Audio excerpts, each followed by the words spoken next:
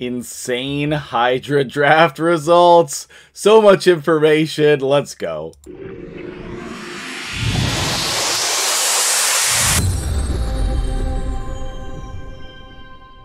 What's up, guys? MtgJedi here. How you doing this morning? I am running my team again because I just needed to see what's going on. And as you can see, we're getting just... oh, man. Ever since... well, okay, let me back up, right? So this is my Hydra draft team. And I think that I'm about to get some really bad RNG here again. We had no provoke up here on this head of, what is this? The head of decay. And then we got the life barrier in there, so we got our Teumesia consumed.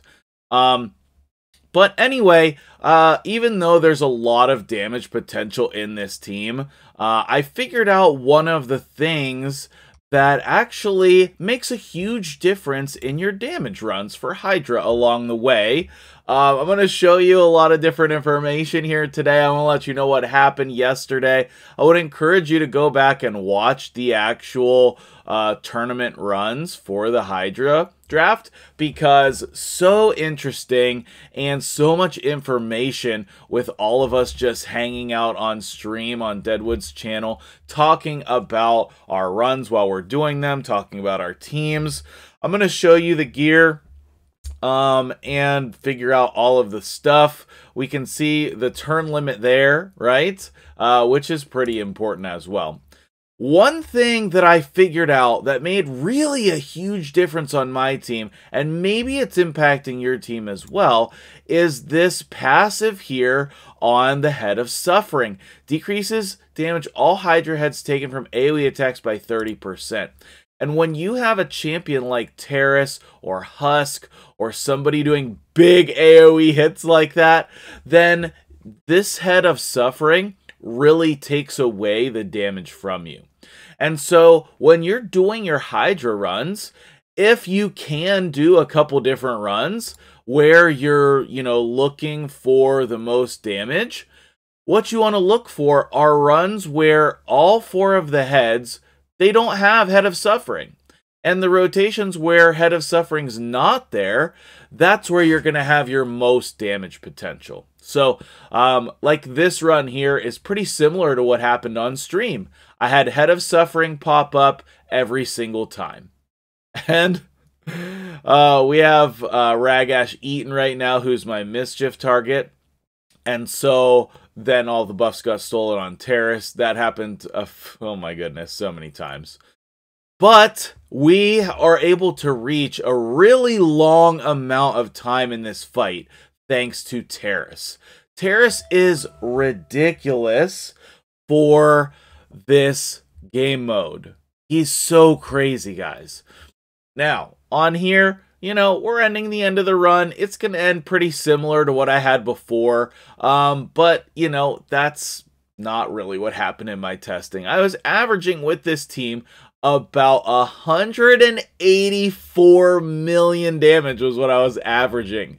And then you'll be able to see, I'll put on screen, I mentioned last night on stream, my highest run was 206 million. And in that run, the main thing that happened was the Head of Suffering didn't pop as much. We had multiple times where we did not have the Head of Suffering. And then I was able to kill all four heads much more quickly.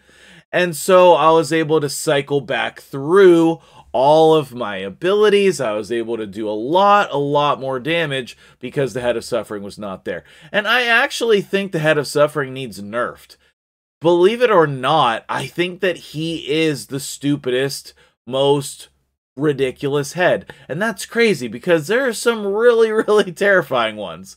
But the Head of Suffering has an over 9,000 defense. All of the other heads have a normal amount, like 3, 4, maybe 5,000 defense. The Head of Suffering has 9,000 defense. And that just really makes it quite unfair. So, And in addition, that passive with the AoE damage, I think is one of the main reasons why people struggle in Hydra. I mean, granted, there's a lot of things that can happen, right? You can die to the Head of Wrath, you can get all the poisons, you can get all of your debuffs cleansed off, all of these things, okay? But you know, I think the real problem is the Head of Suffering. That's my opinion. And I hope Polarium comes in and nerfs him because, especially for new players, they don't even realize how much the Head of Suffering is making them suffer, okay? And next of all, the Head of Suffering gets an extra turn, which I think is really problematic. Especially once you get to these 2-turn cooldowns when your champions are eaten.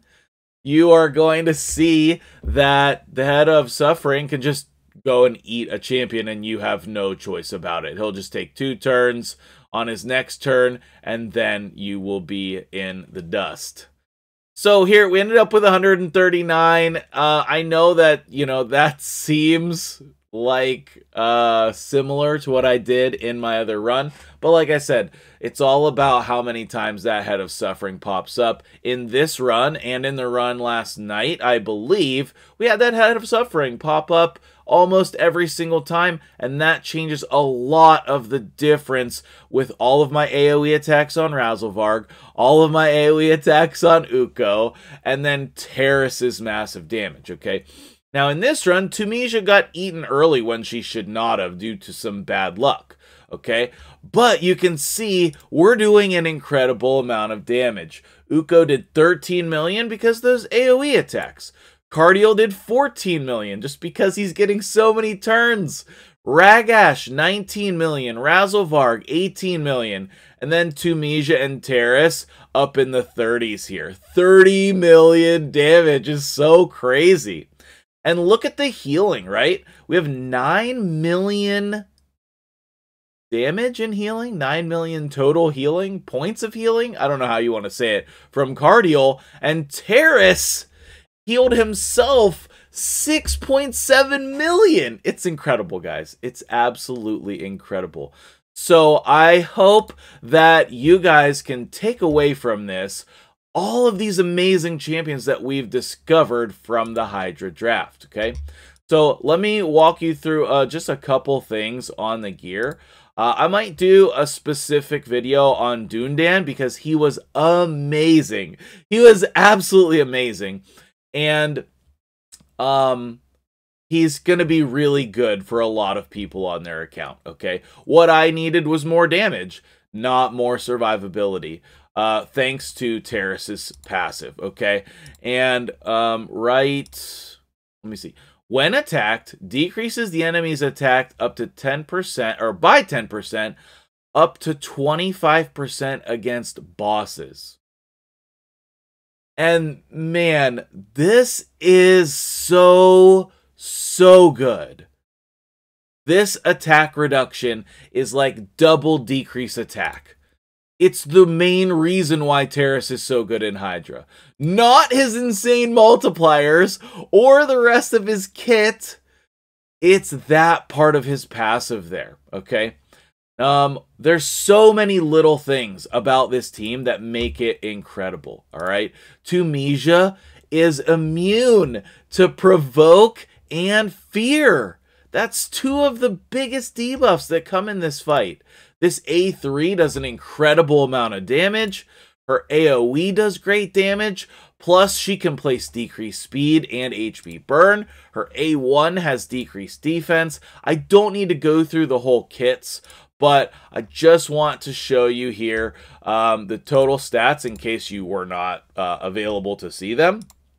And then Terrace here is in Savage and Protection. Cardiel in a ridiculous build here with Relentless and Speed. Mighty Uko in Provoke. That was really key to keeping the head provoked. Last night, Ragash was missing his gloves for some reason. I'm not sure why he was missing his gloves, but I put them back on this morning. It did not make that big of a difference. The biggest difference was the Head of Suffering popping up when it would pop up. And then over here we have Razzlevarg also in what's the word? Provoke. And you can see my champions are going really fast. Okay, 1, 2, 3, 4, 5, 6. So that's everybody. If you have these champions, guys, I really encourage you to use them in Hydra.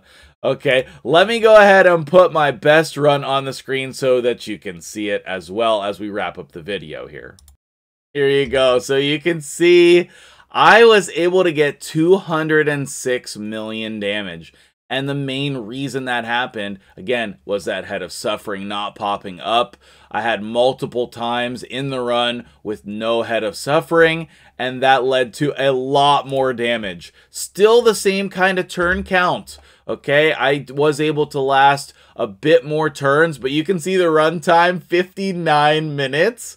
And then you can see the total damage here. Teumesia, 55 million. Terrace, 52 million. Ragash and Razzlevarg, 26, 27. Cardial, 22. Uko, 18. Absolutely ridiculous. And my dude Roz, who was an absolute master, helping me through this whole thing. I could not have done this without you, Roz. He actually told me that this is a global leaderboard record in 11th place. And if you guys know me, 11 is my favorite number, so I'll take it. He and I were talking about some ways to actually improve this if we were able to use my whole champion pool. So I might actually work on that and see if I can get even more damage than this, which would be absolutely crazy. I wish I could have had a better run on stream or even in this video, but as you can tell, it takes so long for these runs. We can't just do that many, even though I did a lot in preparation for this. So we have the 11th place global record. This is actually the best team I've ever built.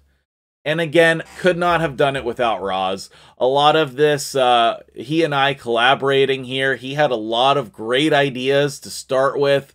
And then I was able to come in and pick out some things, do some gearing. But Roz really pushed me to continue working on this team. Even once I had hit 140 million, he's like, no, keep going. I know you can hit 200.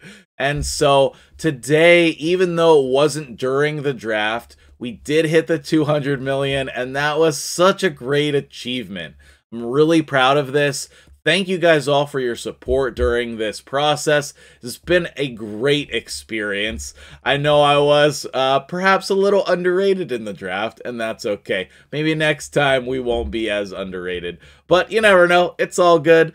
And make sure that you come back out. I'll be hosting Deadwood Jedi stream while I'm streaming on Twitch. So if you're here on YouTube, go to Deadwood stream on YouTube. If you're a Twitch person and you want to hang out on Twitch with me, I'm going to be streaming the draft tournament tonight with the other group. We'll have 4 more competitors on there. We're going to also pull some shards.